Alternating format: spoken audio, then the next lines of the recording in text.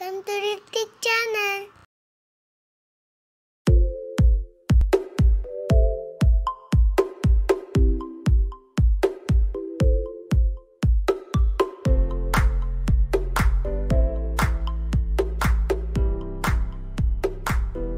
Hi everyone.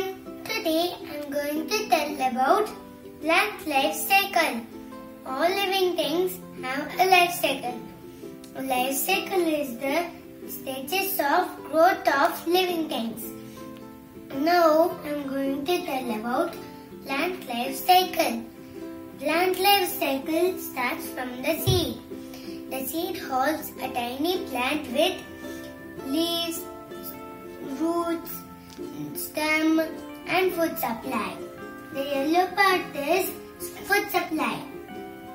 The outer part of the seed is called seed coat. The next stage is germination. For germination, the seed needs water, soil and sunlight.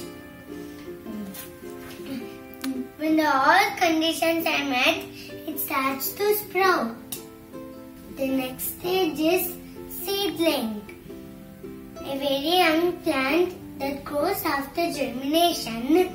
The plant grows towards the sunlight because it makes its own food using sunlight and soil. And the roots grow down into the soil. The next stage is adult plant. When the plant becomes big, it starts to grow flowers or fruits. A big tree has flowers, leaves, stem, roots and fruits. Flowers or fruits produce seeds. The final stage is seed dispersal. Finally, the seed will spread away to new places by water, wind, animals and birds. Then the plant life cycle starts again. Thank you.